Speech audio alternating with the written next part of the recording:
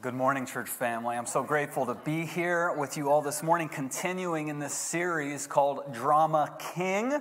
If you were new to the church this morning, if you're new into this series over the last 3 weeks and moving forward over the course of this summer, looking at the drama, the tension, the conflict that occurs over the course of the kings of Israel and soon to be the kings of Israel and Judah as the kingdom's going to split up today, and learning some of the lessons that God has to teach us along the way. And we get to continue in that series this morning. Before we jump in, and if you have your Bibles, you can open up to 1 Kings 11. That's where we're going to be, 1 Kings 11. If you're new to the Bible and you get to a word that a book that ends in Ayah, Zephaniah, Isaiah, Jeremiah, you've gone too far, okay? So 1 Kings, that's where we're going.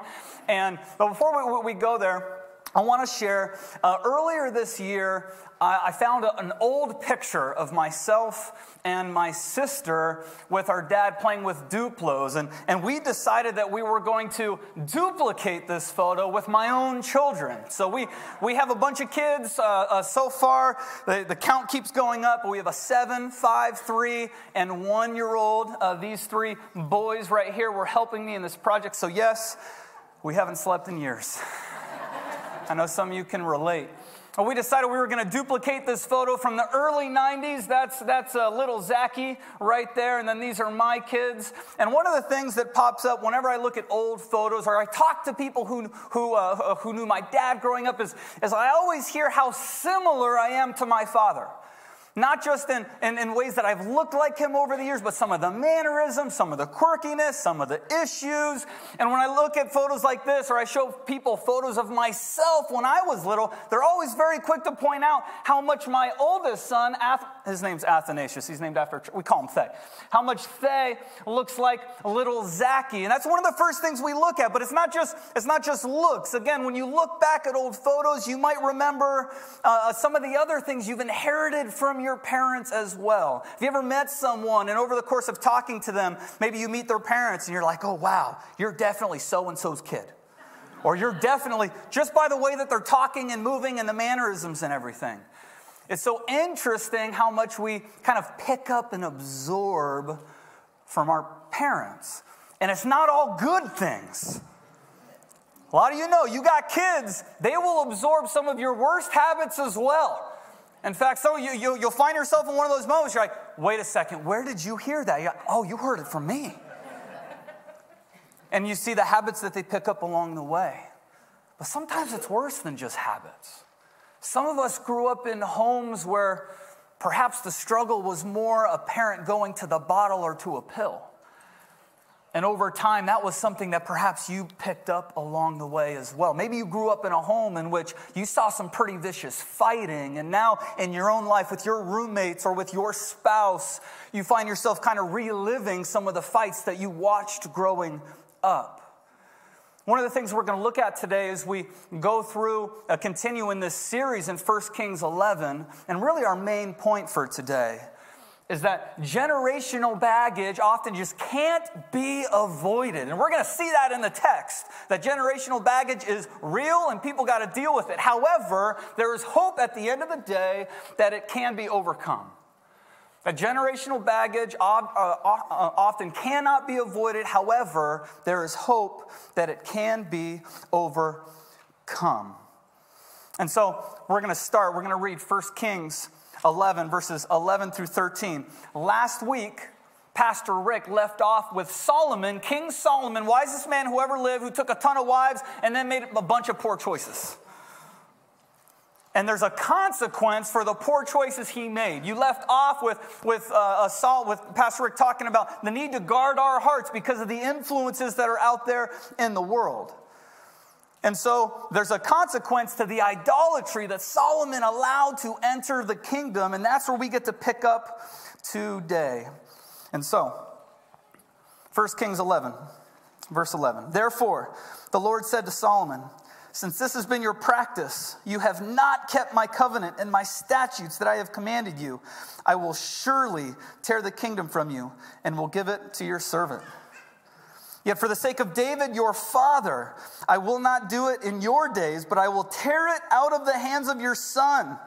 However, I will not tear away all the kingdom, But I will give one tribe. That's just a measure of mercy right there, by the way. I will give one tribe to your son for the sake of David, my servant, and for the sake of Jerusalem that I have chosen.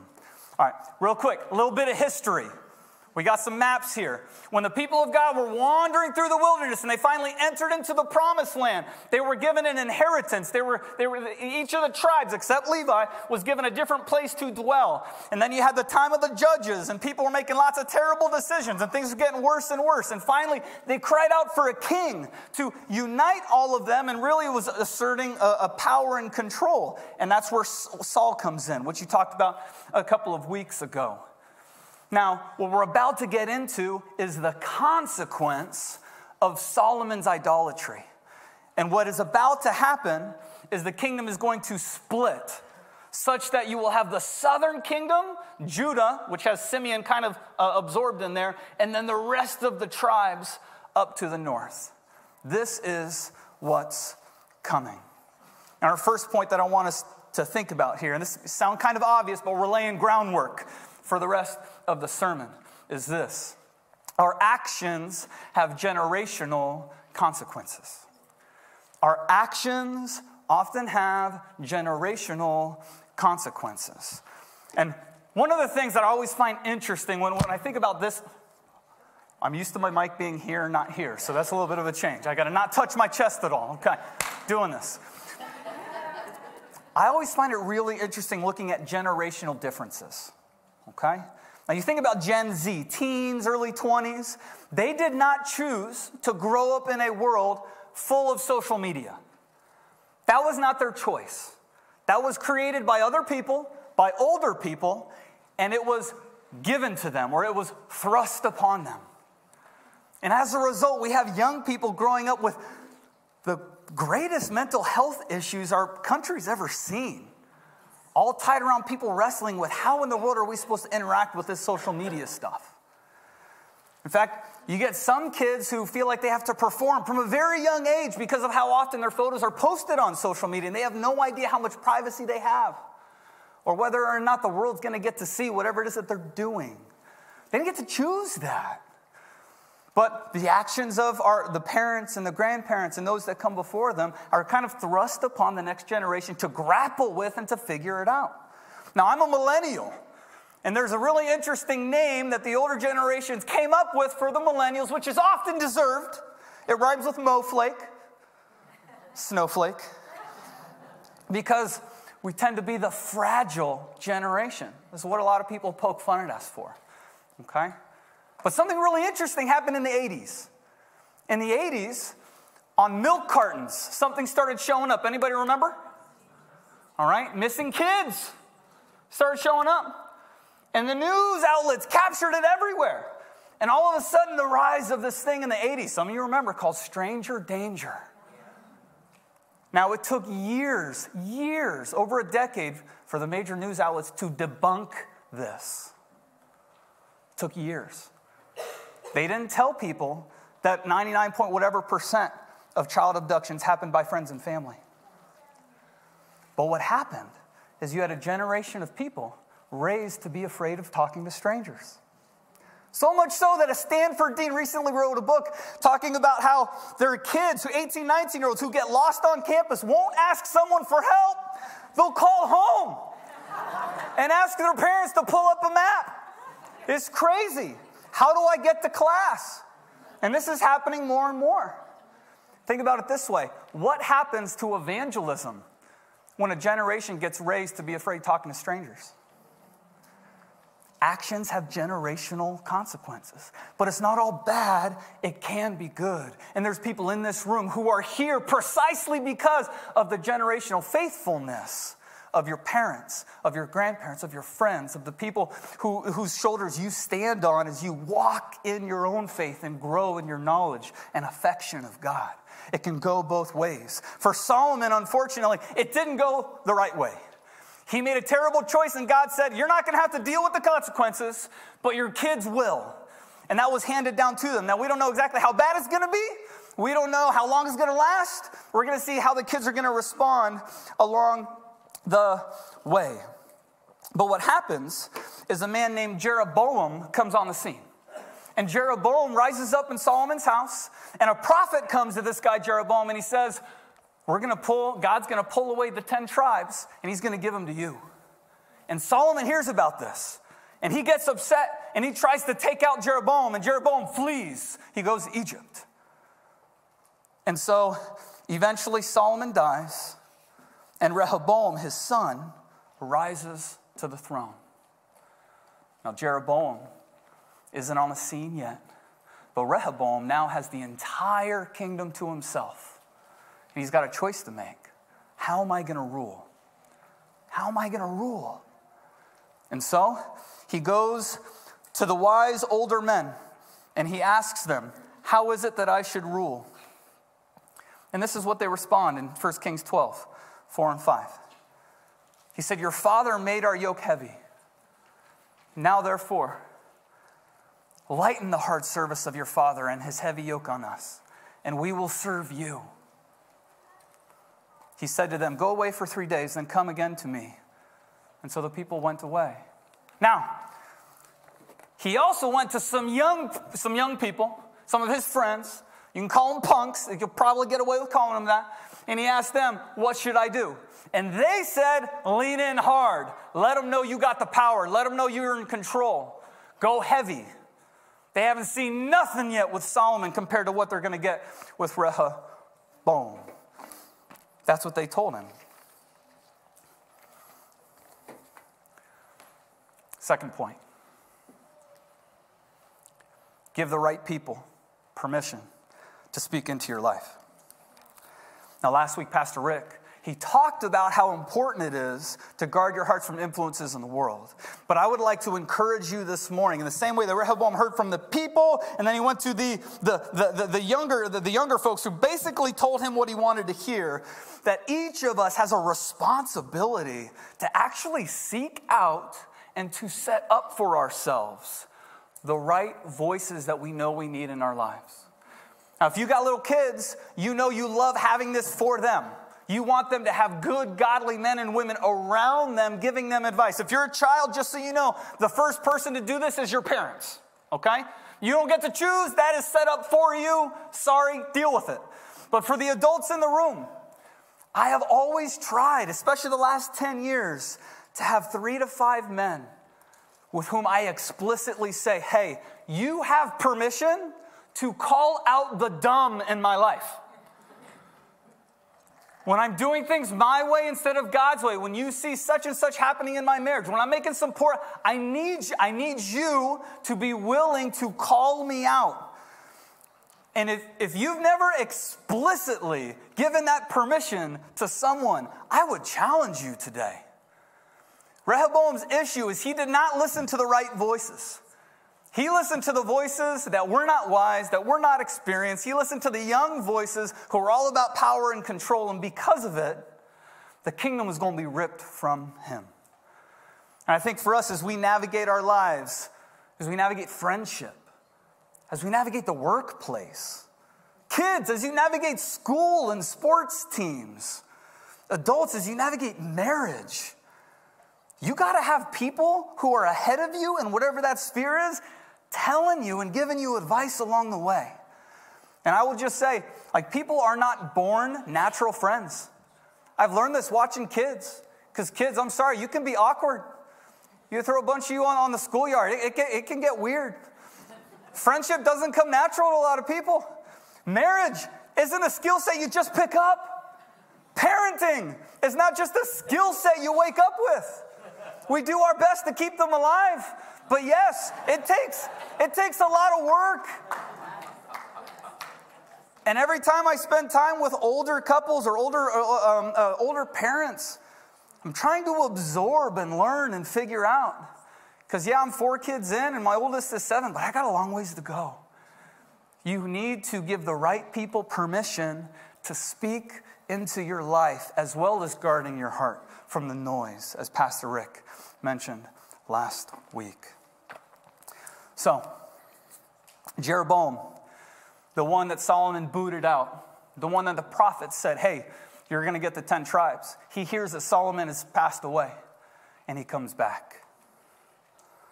And that's where we find ourselves in 1 Kings 12:20.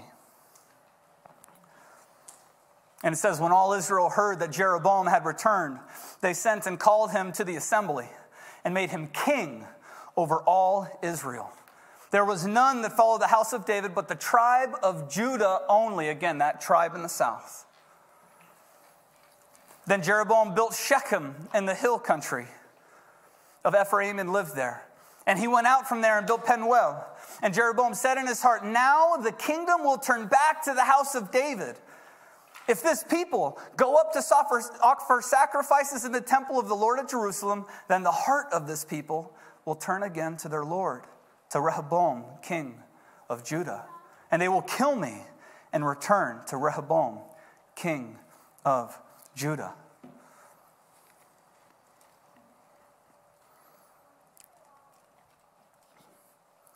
So the king took counsel and made 2 calves of gold and said to the people, you have gone up to Jerusalem long enough. Behold your gods, O Israel, who brought you out of the land of Egypt. And he set one in Bethel and the other he put in Dan. Now listen to this scenario.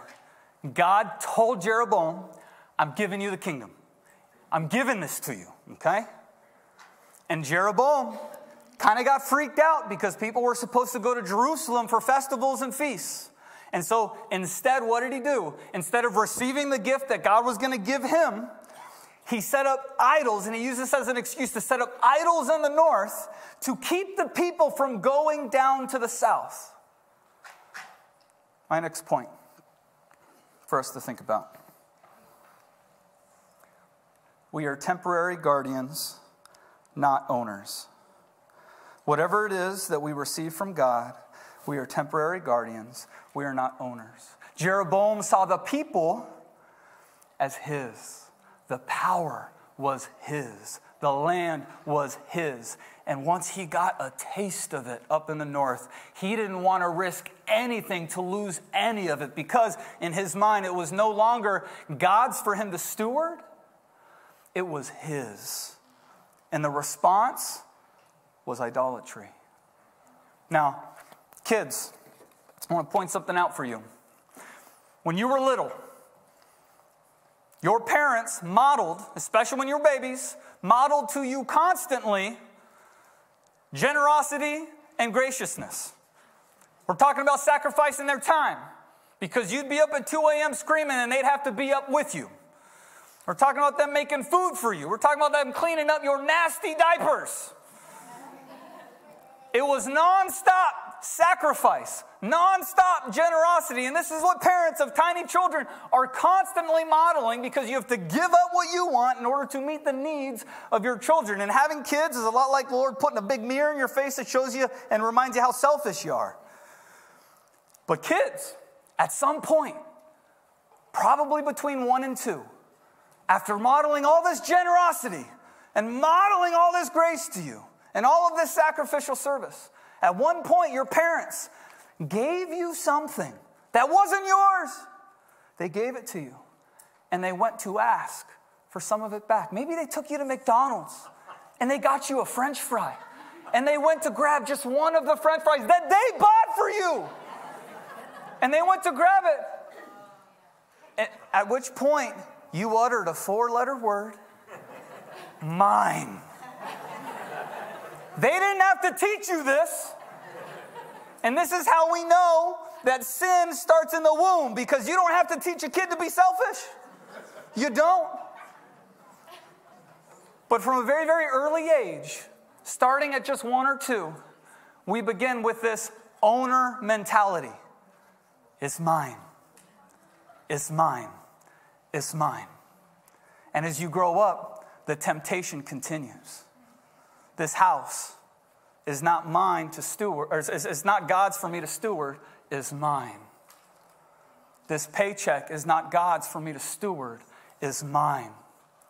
This family is not God's for me to steward, is mine. And it's a radically different way at looking at the things and the people in your life. Because parents, your kids do not belong to you, they belong to God. Adults, your homes are not for you to build your kingdom. They are God's for you to advance His. your paychecks, your energy, your time. Those things, we are all but temporary stewards. We are all but temporary guardians. We are not owners. But we have this natural inclination, don't we? And this is why we need people in our life to catch us on this. We have this natural inclination to just tighten in, get really, really tight on our grip and say, God, that's mine. That's not yours. And people don't got to teach you. It happens naturally. It happens naturally. We got to make sure that we remind ourselves we are temporary guardians.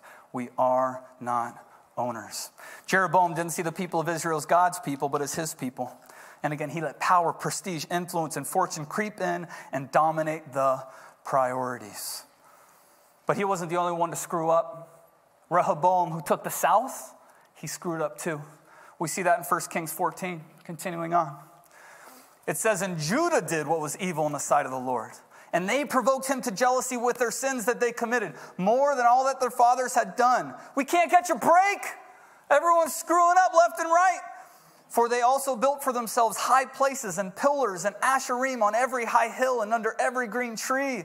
And they were also male cult prostitutes in the land. They did according to all the abominations of the nations that the Lord drove out before the people of Israel. Our natural tendency is to take the generational baggage that we inherit and to make it worse. This is the tendency of sinful humanity. Heck, even when we get good things, we are great at just ruining them. We take great things and we're good at ruining them. I just learned, there was a giant study done that found if you have a ton of wealth and you leave it to the following generation, 70% of the time that wealth will be gone in 2 generations. 90% of the time that wealth will be gone in 3 generations. You try to do a great thing and you leave that stuff. Man, it is amazing how we can take a great situation and ruin it. And then you look at Adam and Eve in the garden who were given a fantastic situation, walking with God, intimacy with God, and along comes the temptation to be like God, and they ruin it. You take the people of God wandering around in the wilderness, and they get to the promised land, and they send 12 spies in, and the spies are like, 10 of them, there's a lot of people. People are like, but we have God, and they're afraid. So what do? They wander for another 40 years. They had a fantastic thing, and they ruined it. God has handed over this land and these people to these kings. And over the course of the kings, throughout the book of Kings and the book of Chronicles, time and time again, with a few exceptions, they just make things worse. The book of Judges is all about things just getting worse, because that's the sinful tendency of humanity. This is why, going back to the very beginning in Genesis 3:15, after humanity had rebelled against God, God promised a solution. He promised someone who would come that was going to step on the snake's heel, crush his head, but it was going to be bruised by the snake himself. And then God met Abraham and said, through you, the snake crusher's going to come. And then David, through you, the snake crusher's going to come. And the people of God were longing throughout the Old Testament for a king to come who could actually rule, who wouldn't set up idols, who would do what needed to be done.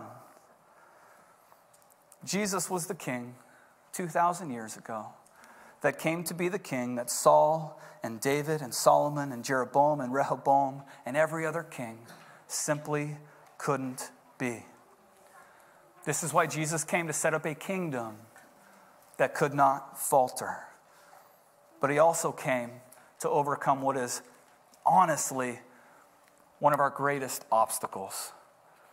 Because as you think about the baggage that you've inherited from your family, as you think about the habits, the addictions, the quirks, whatever it might be, your greatest obstacle can't be blamed in any which direction. We got to look inward, because one of our biggest issues, one of our greatest obstacles is the sinful human heart.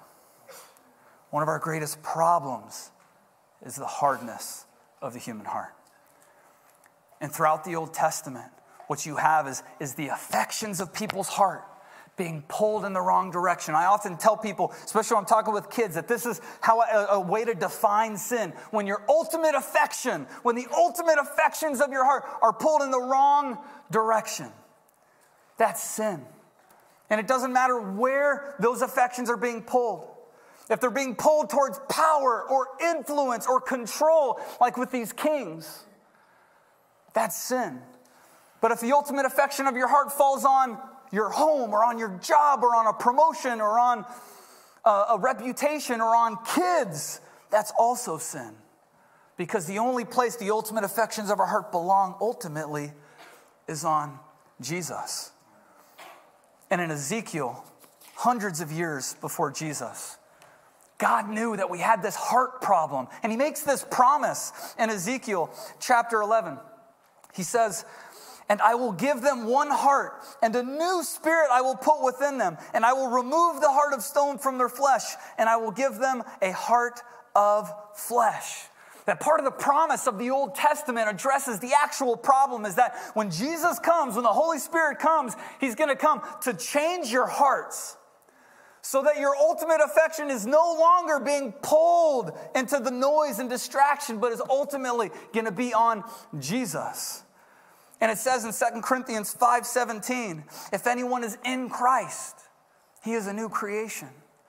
The old has passed away. Behold, the new has come. Close with a personal story. You saw a picture of my father up here earlier. A few years after that photo was taken, he left. And he didn't come back. I haven't heard the voice of my father in nearly 3 decades. And growing up, that was really hard. And for a really long time, when I came across the word father in the Bible, it didn't conjure up the best images for me. Isn't a dad someone who runs when things get hard? Isn't a dad someone who leaves when it's not worth their time anymore? That was the baggage that I had to deal with. And then a decade later, I'm married, and I'm having my own kids. And I remember a mentor saying to me, "Zach, be the man you want your sons to become." But I've inherited a lot of the issues that my dad had, and that's been confirmed by many people that knew him. And as I raise my kids, I don't want them to be raised by a harsh man. I don't want them to be raised by an impatient man. I don't want them to be raised by a proud man. And yet I see that I've inherited in my sin from Adam first, but from my dad before me, this baggage. But when I wake up every morning and I get ready for my day, at the beginning of every day, the task of you and me as Christians, if you know Jesus, is to die so that Christ can live in us. That's how generational baggage ultimately is overcome. Because the Christ that died for you on the cross didn't just die so you could spend eternity in heaven, but died so that you could experience healing and wholeness now in the present. That your relationships could experience healing and wholeness now in the present. That you could get glimpses of the kingdom now in the present. And I don't want my kids to be raised by someone with all those tendencies, and sometimes it comes out and I have to apologize, and then I got to remind them, I'm going to fail you, but your heavenly Father never will. But I'm not the one that's going to be patient. If anything, it's going to be Christ in me. And I'm not going to be gentle. My tendency is to be harsh. That's going to be Christ in me. That's the solution he promised in Ezekiel when giving us a new heart. That's the promise we get in 2 Corinthians, that the old is gone and the new has come. And if you're a Christian and you haven't prayed that prayer in a while, my encouragement to you, man, lean into the Holy Spirit and be specific where you need the change. And then ask Jesus, I need you to live in me right now.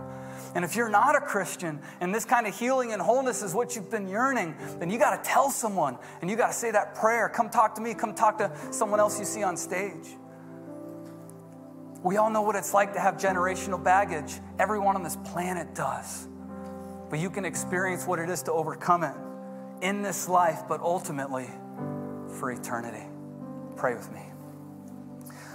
God, I give you thanks that we are a church family here in Southeast Connecticut, across the country, across the globe. I pray, Lord, I pray that you would soften our hearts, that you would challenge our hearts, that we would reach out for help where we need it, that we would cry out to you in humility as we feel prompted. Pray, Lord, that you would equip us and give us the boldness to lean into you where we so desperately, desperately need you. We ask all these things in the matchless name of Jesus. Amen.